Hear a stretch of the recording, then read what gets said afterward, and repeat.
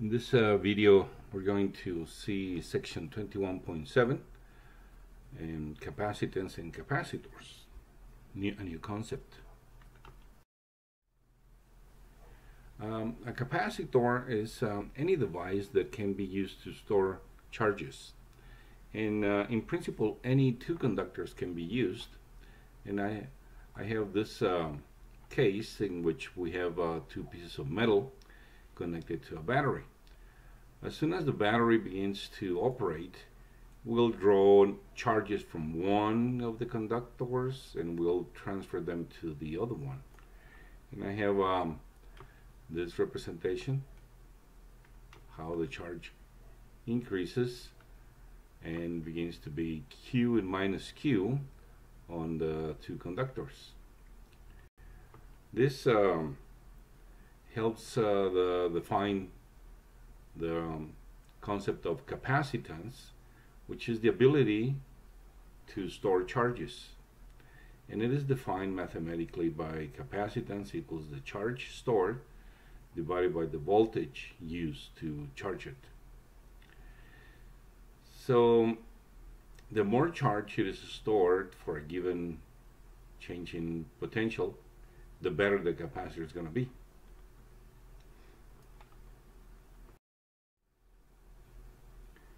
This is the same principle. We have that a battery is like a pump. It will be pumping charges. We'll be drawing positive charges from one plate, transferring them to the battery. The battery will accumulate the positive charges on this end, which is connected to this other plate, and so the charges will try to move away from each other and will get distributed on the lower plate. So the charge flows from this plate through the battery to this plate. As we know, whenever there is a charge on a plate, on a pair of plates, there's going to be an electric field set up between the two plates. That field is uniform, and it is given by the charge divided by the area divided by epsilon zero. And there's going to be a difference in potential between the two plates, and that difference in potential is given by the field times the distance between the plates. Since the field is proportional to the charge, then the change in potential is going to be proportional to the amount of charge. So the more charge the plates have, the larger the potential difference between the two plates. So this process will continue until both the plates get charged to a point where when this voltage equals this voltage. If we look at the sign of the charges, we see that this one is in opposite order than this one. In other words, the negative is connected to the negative of this one. So it is like having one battery trying to force charges this way, whereas this other battery is trying to keep them fixed in place.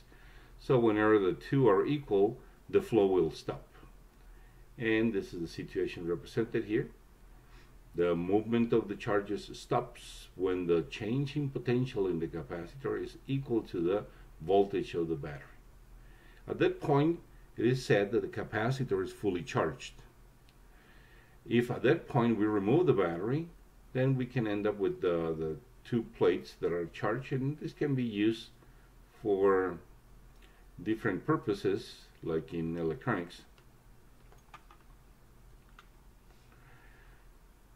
As an example, let us read this. We have a capacitor measuring in terms of these units that will be defined in a minute. The farads are defined as coulombs divided by volts, and the capacitor is 1.3 microfarads and is connected to a 1.5 battery. What is the charge on the capacitor? Well, it's going to be the charge on we are given the capacitance C and we're given the voltage V, and they are asking us for the charge Q.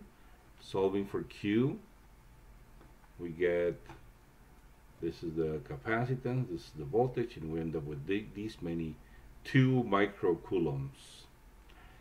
Let me re-emphasize that the units for capacitance are farads in honor of Michael Faraday, and a farad equals 1 coulomb divided by 1 volt. This is one of those clicker questions that this time you're going to have to answer on your own, but we are given the following situation. These 2 objects are charged to plus or minus 4 coulombs using and the difference in electric potential is measured by 2 volts, which means that a 2-volt battery was used to charge them. So the question is, what is the capacitance of these electrodes? Well, at this point I ask you to please pause the video, think, answer, and then come back to check your response. I'm going to give you the answer now.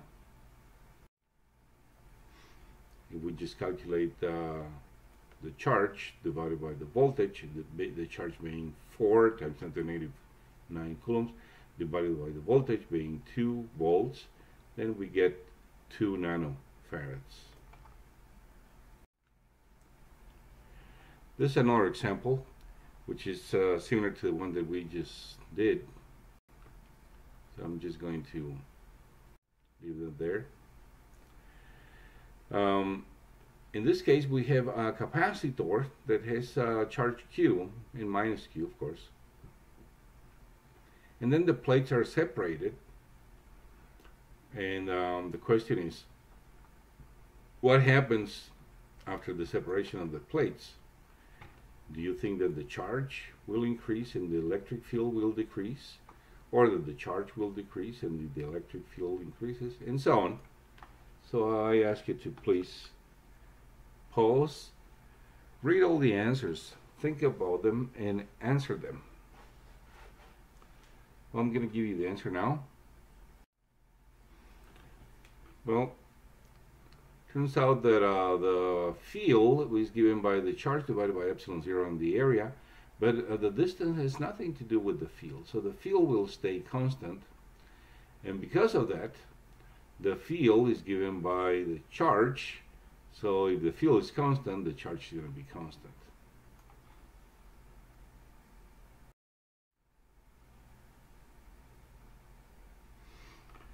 We have the definition of capacitance, which is the charge divided by the voltage. Well, this can be placed in a different context. The voltage is calculated by the field times the distance d, V equals CD. So the field is uniform between the plates. This can be replaced by that. So this gives you another way of calculating the capacitance. Now, since the electric field is given by the charge per unit area, the charge divided by the area and divided by epsilon 0, using that here, we get 2, and also replacing the charge by sigma times the area. So this would be the charge. The field would be given by this, and we end up with this simplified expression for the capacitance.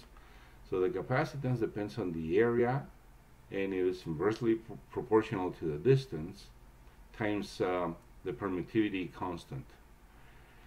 So the interesting part is that the capacitance does not depend on the voltage used to charge it. It depends only on geometry. And we have here the two results. Instead of epsilon 0, one can use 1 over 4 pi k. And again, I emphasize that the capacitance depends on geometry, the area and the distance. And this tells you how those capacitors are manufactured. You have 2 plates and with something in between to keep them apart, not in contact, and then they can be rolled. And there are many of those capacitors inside your cell phone, inside your computer, your calculator, just about everywhere.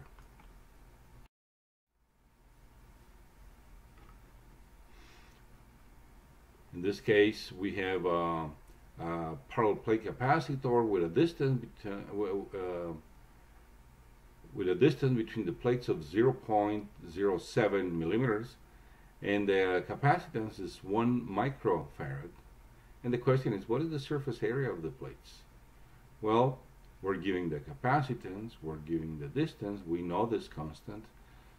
What they are asking us for the area. We solve for the area and we get 7.9 meters. Now, I remarked the fact that the distance d has to be put in meters, as well as the area has to be in meters to the second power. And a follow-up question is, how much charge it's on these plates if the capacitor gets attached to a 1.5 battery? So we go back now to the original definition of capacitance, and now that we have the capacitance, we're given the voltage, we can calculate the charge. Turns out to be 1.5 microcoulombs. Another clicker question. In this case, capacitor is connected to a battery, and while being connected, the plates are separated a little bit. So what do you think is going to happen? The charge increases and the field decreases, etc.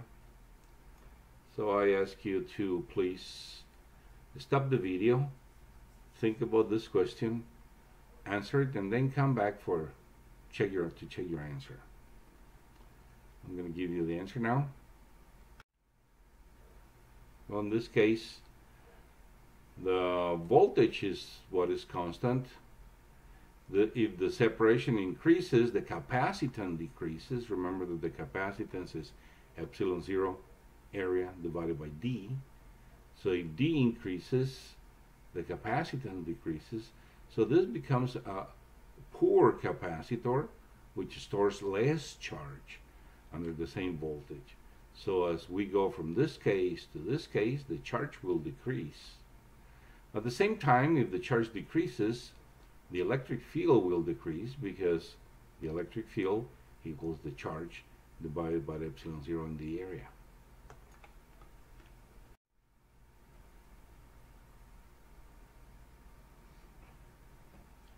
Now what happens if we have stuff between the plates, something like gel, water, oil, any other substance? Well, those substances are known as dielectrics, and it can be used in capacitors. The bottom line is that they increase the capacitance, and that's why they are used. So let us first look at the capacitor with air in between, or with empty space there. So we have the plates are being charged to Q and minus Q, and this sets up an electric field between the plates given by, well, it can be given by different expressions. In this case, we're using the voltage divided by the distance. The voltage is the voltage used to charge the capacitor. Well, now imagine that instead of having empty space or air, we fill that volume with a polarizable medium. Those substances are known as dielectrics. Well, if you remember, a polarizable medium is one in which the molecules can rotate and get aligned with an electric field. So as soon as they get charged, then the electric field set up by the external charges will make these molecules get aligned in the following way, with the negative charges pointing to the positive charges and the positive charges pointing to the negative charges. Well, this introduces a second field, a second electric field, that is opposite to the first one. The original one is this one that I painted in blue, so we still have the blue field pointing down, but the tiny molecules here are now pointing up. And inside we're going to have the two fields in opposition, so the net field is going to be the external one minus the polarizable, the one produced by the polarizable medium, and this is less than the original one. It is reducing the original one. So by introducing a field, a dielectric, we are reducing the electric field inside. If we reduce the electric field inside, the distance is the same. That means that the voltage gets reduced. Consequently, you can charge this empty space capacitor with a voltage up to Q and minus Q, but you can charge this dielectric capacitor to the same Q and minus Q with a smaller voltage, saving energy. So this is a repetition of what we just saw. We have here we have a voltage V equals CD, but here we have a different field, so it's going to be the V inside is going to be the voltage with the dielectric is going to be the field inside times D, but the field inside is less than the external, than the original field, so this V dielectric is going to be smaller than the original voltage, which means that we can charge the capacitor to the same amount of charge with a smaller battery, which makes it a better capacitor. The capacitance increases, and so with the dielectric we have this situation, with the without the dielectric we have this situation. Since this one is smaller than this one, then this one is larger than this one. Now we can characterize those dielectrics by taking the ratio of the capacitance with the dielectric to the capacitance without the dielectric, and we can call it kappa. But turns out that if we look at all these expressions, we see that this ratio is also equal to this ratio, the voltage in empty space and the voltage with the dielectric, or the field, the ratio of the fields. Anyway, this kappa is going to be unitless, and it has different values depending on the substance. So the substance is going to be characterized by the dielectric. We call this the dielectric constant.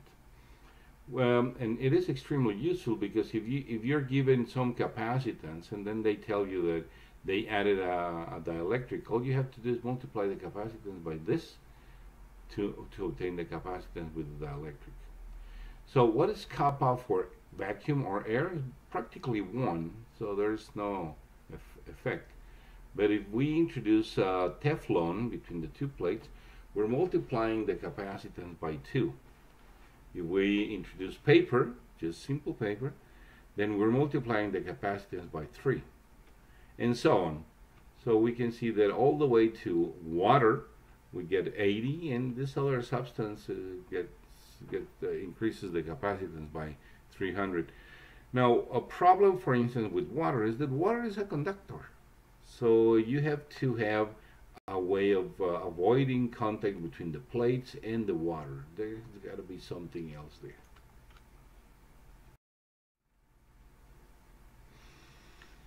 Let us look at this problem. Parallel plate capacitor has plates of area such and spacing such. The insulator has a dielectric constant of such. And never mind this part. What is the capacitance? Well, it's going to be the area divided by the distance times epsilon 0. So it is the area divided by this times epsilon 0. Now in this case, since there is a dielectric, we just multiply times the dielectric constant to get the capacitance with the dielectric. So kappa is 4.9. Here it is. The permittivity constant is 8.85 and 10 to the negative 12. The area was given to be 1 square meter, and the separation is a half a millimeter, so 0.5 times 10 to the negative 3. Calculating that number gives you these many farads, which is a small quantity.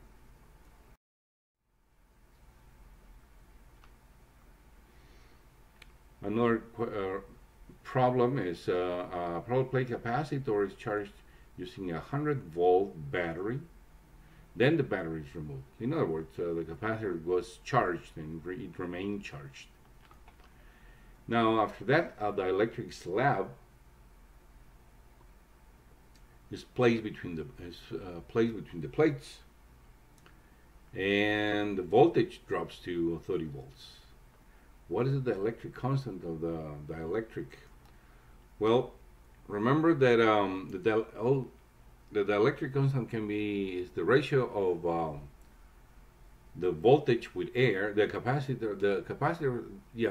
of the capacitors with air divided by the voltage with of the capacitor with the dielectric. So in this case, it's going to be 100 divided by 30.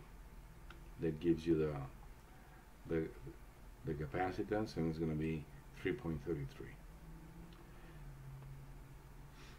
And you can reason it this way. I did it from remembering the definition of the capacitance, which is the ratio of the capacitance, of the ratio of the voltages, of the ratio of the fields. In this case, I use the ratio of the voltages.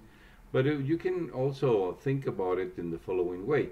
In this process, what remains constant is the charge, because the fact that you remove the battery doesn't mean that you're affecting the amount of charge stored. So the charge is going to be given in one case as C1 V1, C1 being the original capacitance and V1 being 100 volts, and with Q1 equals Q2, which in the other case is going to be the new capacitance times the new voltage, which is 30 volts. So from the new capacitance is related to the old capacitance by kappa C1. So we have C1 V1 equals kappa C1 V2. So we can solve for kappa from there, and kappa is going to be getting rid of the C1. It's going to be the ratio of the V1 over V2, which is precisely what I did from the beginning, 100 divided by 30.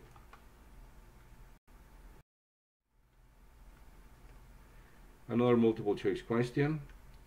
Clicker question: if the potential difference across a capacitor is double, what happens to the capacitance? Doubles, halves, remains the same. Well, at this point I ask you to, well, I gave you the answer. I didn't give you time to think about it. Well, it remains the same because, as I mentioned before, the capacitance does not depend on the battery that is being used to charge it. Depends on the geometry only.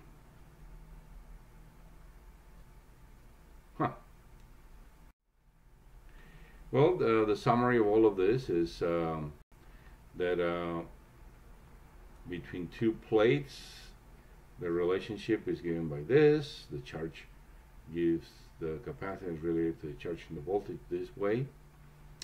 And the capacitance depends on the geometry. And the units of capacitance are the farads. A farad is 1 coulomb divided by a volt. The electric field between the plates can be calculated in different ways. This would be one way if this is known. Remember, the delta V equals ED. The field is going to be constant. At the same time, for a parallel plate capacitor, we find that the field is given by this, so we can solve for the charge as epsilon 0 area divided by D times the voltage. If we insert a dielectric between the two plates, then the capacitance increases. This increases, and the relationship of the old capacitance to the new capacitance is by means of the constant kappa, which is always larger than 1. The homework is going to be these questions, and these problems, and this concludes section 7